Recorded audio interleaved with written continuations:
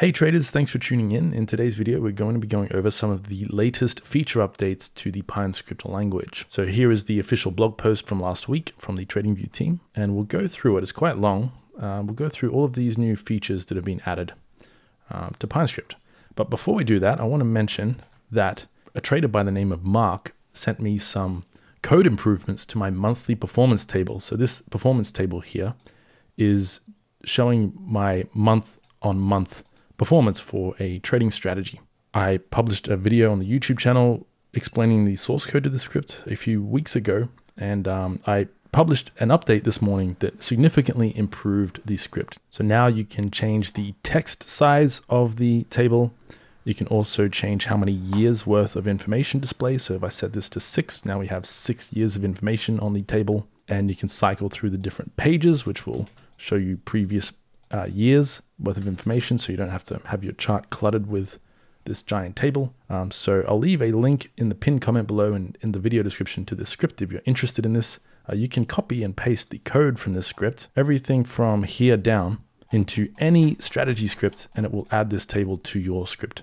So yeah, go and check that out if this is something you're interested in and you want more information from the strategy tester that isn't provided with the vanilla TradingView system. Now to today's video content, the Pine Script features that we have to work with now. There's a few more we can play with. So the first important update here is that we can now run more realistic backtests on Heikin Ashi charts. So Heikin Ashi is a type of Japanese candlestick pattern. It's not based on open, high, low, close price values directly. It's based on an average. I can't remember how the formula works, but it smooths out price action a bit. I've never actually used it in a trading strategy. Let me turn off the debug mode here and jump onto a Heikin Ashi chart. Some of you may have never even seen this, this candlestick type. You can see that it smooths out price action a lot more. The candlestick colors are a lot more sort of consistent. They're not based on the traditional bullish and bearish, where the price closed higher or lower. It's based on averages. Go and Google the Heikin Ashi formula if you're interested. But the important thing the TradingView developers have added to the strategy tester is the ability to run our backtests using open, high, low, close values on Heikin Ashi charts. So what this means is if you code a strategy script in Heikin Ashi, which I wouldn't recommend you do unless you're very experienced at trading, because these are synthetic price charts. They're not actually displaying the true price value on these candlestick patterns. But if you know what you're doing and you're familiar with Heikin Ashi and you do happen to create a script that uses Heikin Ashi, you can now turn this feature on so that your script will execute orders based on real price data. So to demonstrate this, let's grab a script off the channel. I'll just jump over to the Strategy Lab playlist and find something. Let's just do the mean reversion strategy here. I'll just grab the source code off the website for this. Copy, create a new blank script, add it to my chart and have a look at what's going on here. So if I change this back to normal candlesticks and we find a trade, here's one here. So this mean reversion script has placed a limit order at this green line. It got filled on this bar's open and then we close the trade after price rallied. So now if I change this to Heikin Ashi, what the script is now doing is analyzing all of its logic based on the Heikin Ashi candlestick information. So for example, if my script requires a lower close than the previous candle in order to place a buy limit order 1 ATR below the low, which is similar to what this mean reversion system does. The setup is a little more complicated, but let's imagine that's what we're doing. It will base all of that, the ATR value, so the actual true range of the past X amount of candles, I think it's 5 candles in this script. It will base that true range based on the Heikin Ashi candlestick information, which is not the same as the open, high, low, close bar information because we're working with averages here. So you can see each bar opens in the middle of the previous bar. That's not a real opening price. That's not where the candle actually opens. And by extension, we cannot trade that open. We cannot place a trade in our broker to open a trade at a synthetic bar open price. So what would happen is if I open up my strategy tester here and I make sure I've got this off, these strategy results are useless. They're completely useless because they're not based on real price information. It's not realistic. We couldn't trade the prices that this script is trading. If we find a trade that it did take, let's look at this one. You can see that the script exited a trade at this bar's open. But if we go onto a normal bar chart, you'll find that this was not the actual opening price of this bar.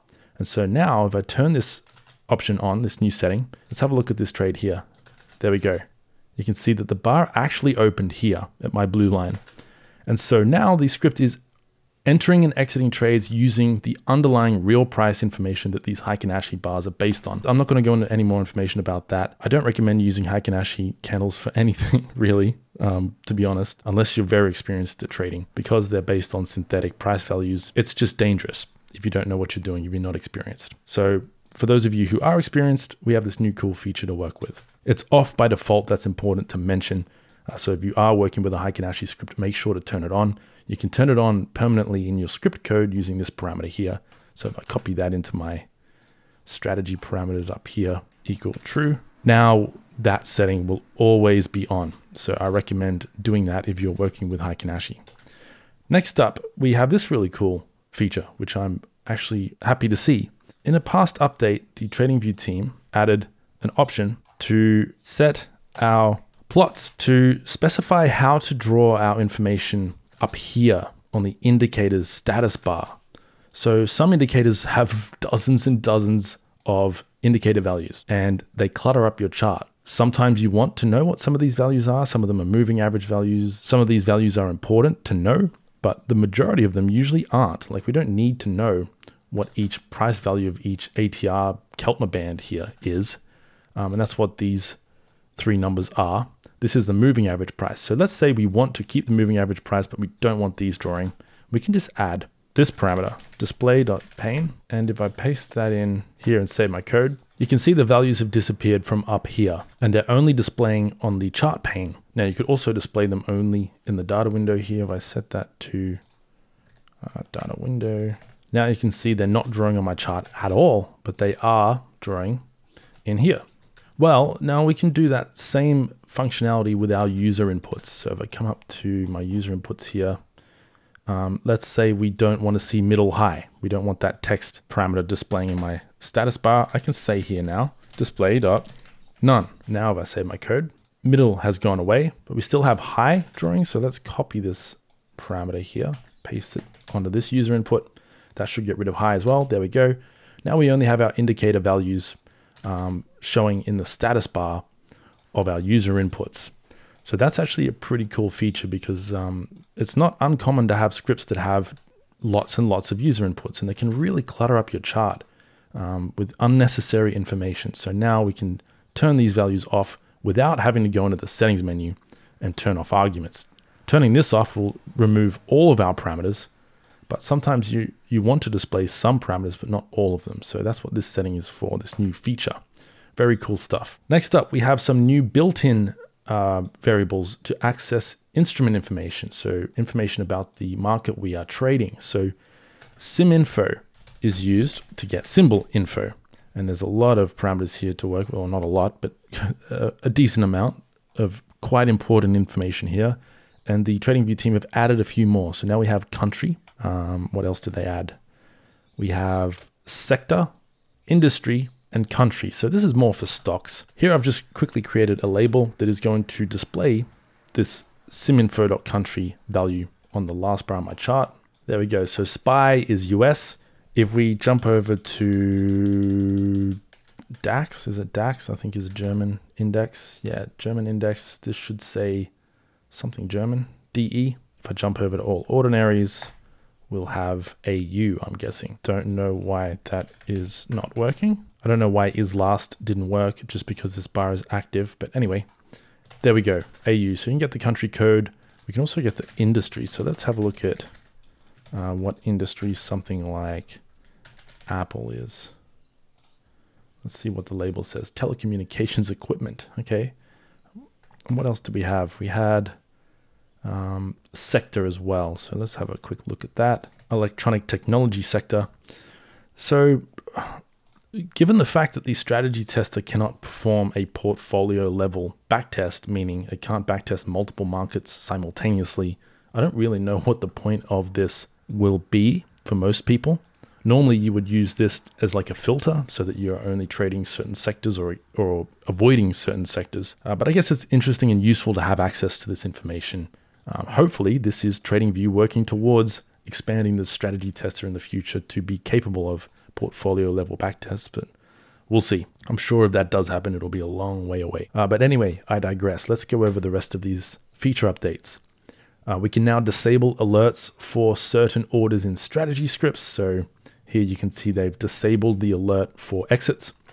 So normally, if you come up to the alert box here and you select a strategy script, it will now generate an alert whenever a order is executed. Strategy alerts trigger when the strategy executes an order. But for whatever reason, you may not want to trigger an alert for every order. Maybe you only want to enter trades and then manage the exit manually. For example, you could use a third-party API to automate your trade entries.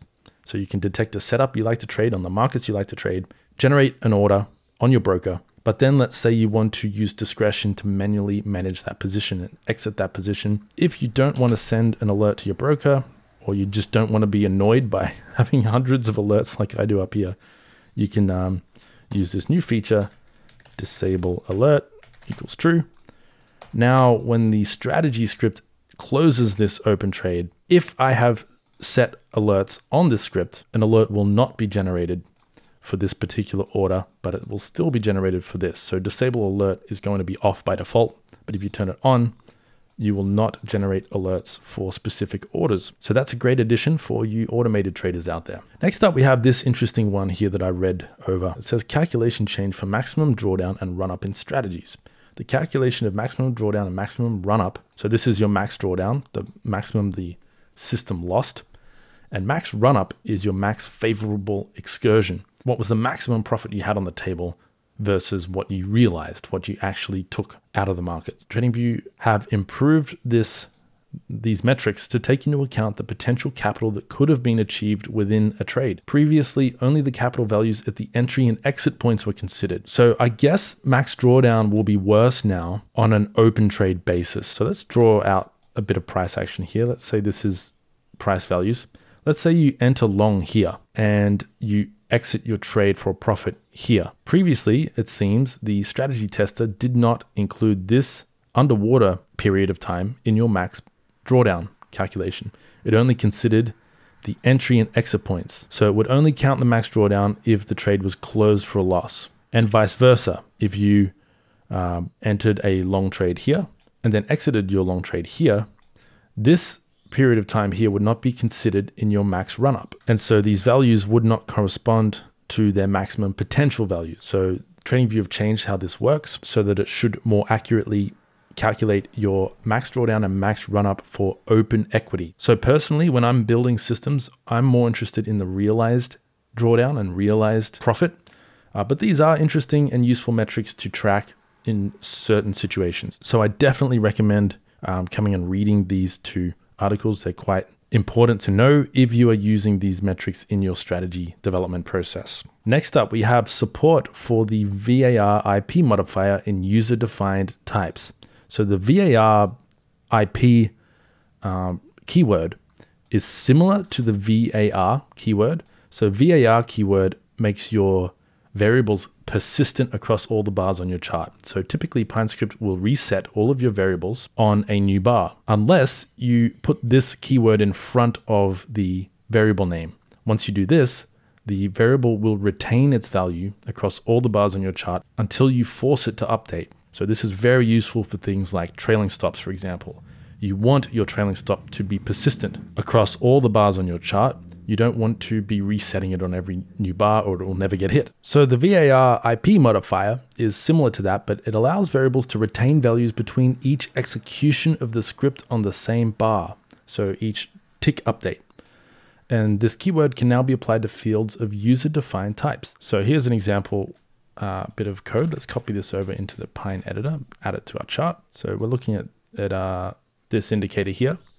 So what's happening here is we're defining a user-defined type with a counter in it. One of these has the VAR IP keyword, one does not. They're both being incremented by 1. every time the script executes on the current bar. But one of them uses the var IP keyword and one does not. You can see this one, this first value, is adding 1 to itself every time the script executes. And your script executes on a real-time bar whenever volume changes, so a trade was executed at the current price, or the price itself changes. If either of those two things happen, your script gets executed a second time.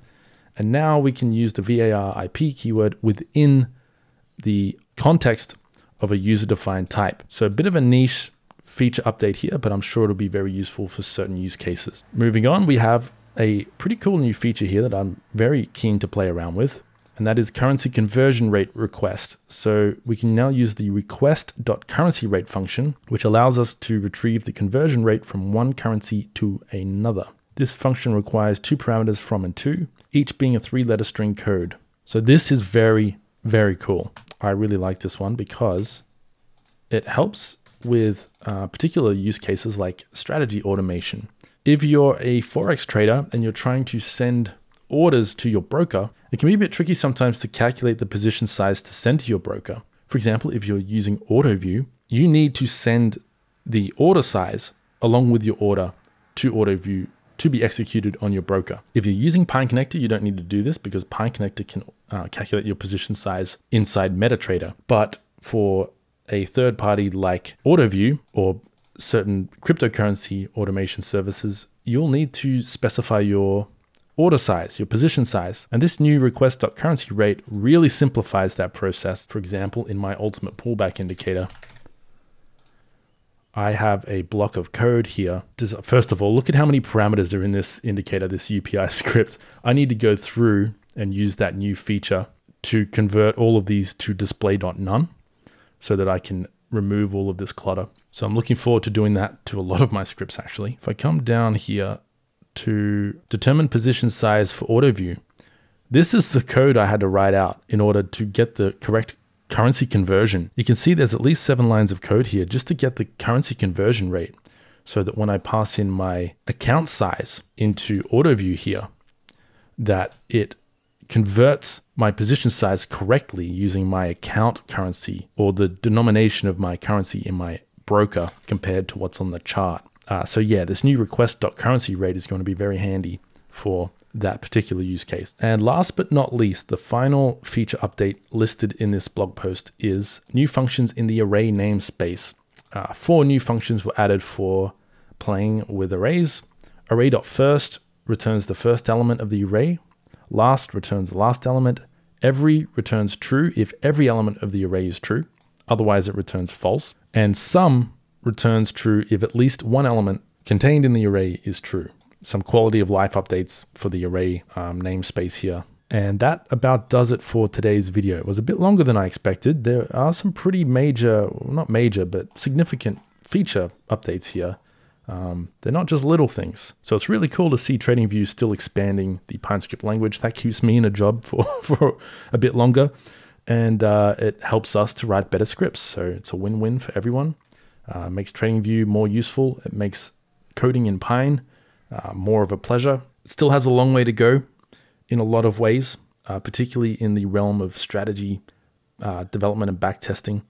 As far as trading tool development goes, like indicator development, setup detection, it's a pretty amazing language. But as far as strategy testing goes, it's lacking significantly in a lot of ways that I hope they improve in the future. One big thing for me is portfolio level or basket testing, being able to test multiple markets or even just run your script on multiple markets. For example, how amazing would it be if we could write a script that analyzes markets for setups and we could just plug it straight into the stock screener or the crypto scanner? I can't believe TradingView haven't added that feature yet. It would be great to be able to write our own filters to scan the markets to detect certain conditions and setups. There's probably third-party tools out there that allow us to do that, but it would be great to have that all built into Pine Script. For now, that will do it for today's video. I hope you found these features interesting. Let me know in the comments what you plan to do with some of these feature changes and updates, because I'm genuinely very curious to see what you guys plan to do with all of this. Anyway, with all that said, I'll wrap this video up here. Thanks for watching. If you want to learn more about Pine Script, you can check out the video description below, check out my links, all of that YouTuber stuff I have to say. Hit the subscribe button, hit the like button, name your first child after me. All of that helps the channel. So I appreciate your support. Have a great week ahead and good luck with your trading. Take care.